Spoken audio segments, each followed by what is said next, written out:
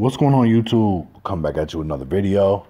So, Trick Daddy going off, people leaving comments, said some kind of questionable shit. Gilly reacts to the whole situation.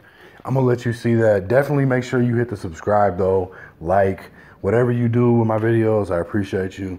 Peace. So let me get this right.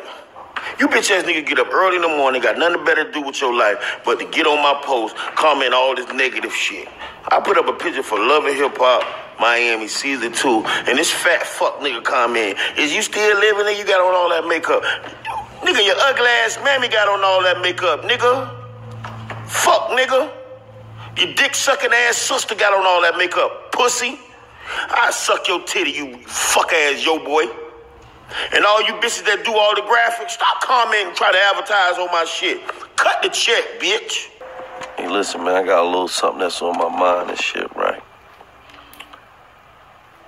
First of all, before this motherfucking video go any further, I want to let y'all know I'm a huge fan of Trick Daddy.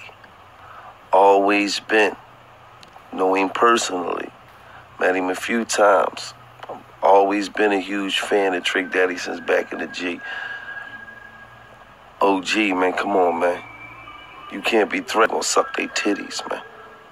For real, man. You a legend out here, man.